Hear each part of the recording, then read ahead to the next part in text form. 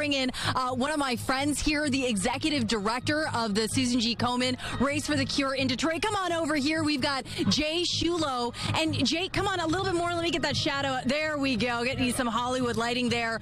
You can hear the music. People are pumped today. People are so excited to be here. I think we're all happy to be able to gather in full force again. It's a beautiful day, and we couldn't be in a more beautiful setting. And you took the words right out of my mouth. First time on Belle Isle. What took so long? Logistics, I think. We've got everybody parking over at Wayne State University because we do have limited parking here on the island.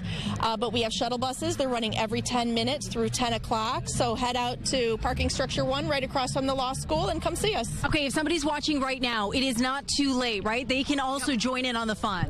Absolutely. We have on-site registration, although you do save $10 if you register online and don't stand in line while you're here. Okay.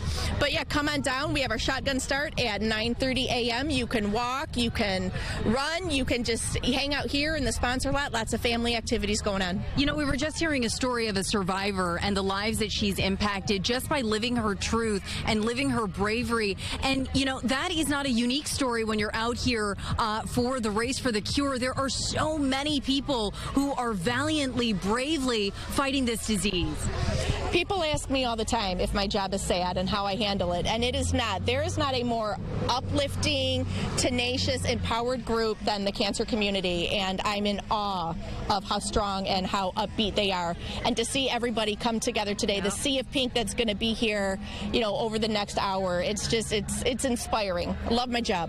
Absolutely, and we love having you here today with us.